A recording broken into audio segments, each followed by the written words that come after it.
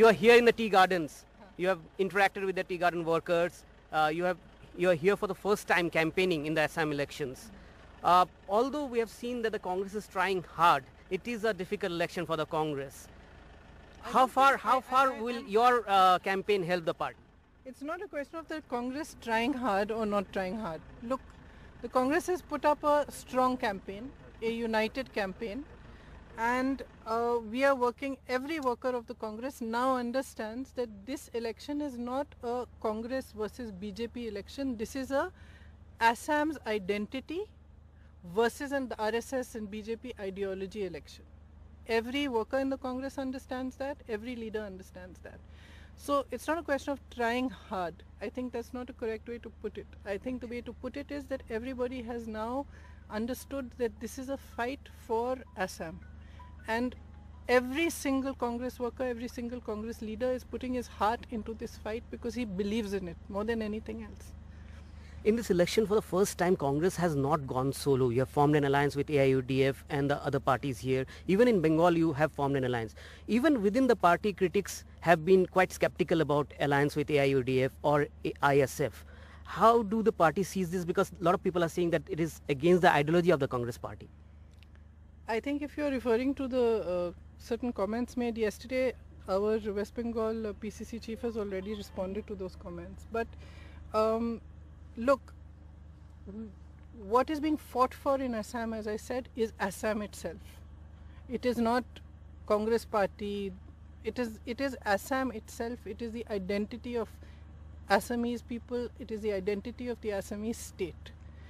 And as I said, there are differences between ideologies. We may not agree 100% with what all our alliance partners believe, but we are together in this fight because everybody understands today that it's a fight to save Assam.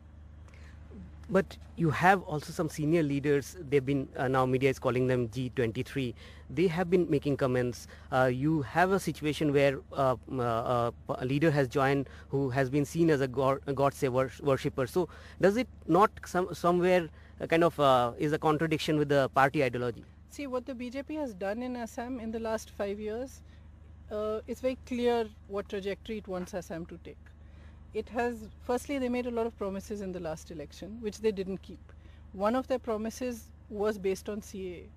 They had said before that they are not going to implement it. Then they went ahead and implemented it. That has had a deep impact on Assam. And every person in Assam belonging to this party or that party, everybody understands that. So the fight, as I said, is a deeply ideological fight. It is a fight for the state of Assam. Whoever wants to stand with us in this fight, stands with us in this fight. You have come here, Rahul Gandhi has been traveling down south. Now what we see is that not only in Assam, all the other states which are going to polls, you're trying hard, but you have not invested much in past in terms of boosting the Congress, organizational strength. Every general secretary in every state is working very, very hard to build the Congress organization. I'm in charge of UP. I'm working 24/7 on building the organization in UP. It may or may not have the results that you expect, but the work is being done daily. The General Secretary here has been working continuously to gather our troops, to create a good campaign, to build our organization. Similarly, in every state, this work is carrying on. After the lockdown, when people were suffering and when there were floods here, where was the Prime Minister?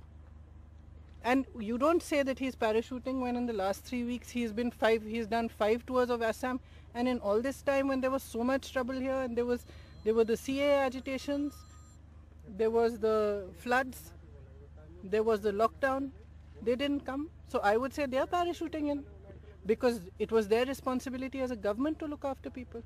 Is your message to the voters of Assam as well as why do you think... My message to voters all over the country, Assam and elsewhere, is please recognize what you are voting for. Because leaders of different parties, ideologies, everybody puts before you certain things. Now you have to understand from your own experience, when they put these things before you, are they keeping their promises or not? Are they delivering or not? And are they actually working for you or not? So the simple question that they should ask themselves is this party actually truthful? Is it working for me, or is it working for example, the BJP, to my mind, is working primarily to help its big industrialist friends? So those are the questions that the voter has to ask, and he has to base it on his own life and take the correct decision primarily for himself, for his state.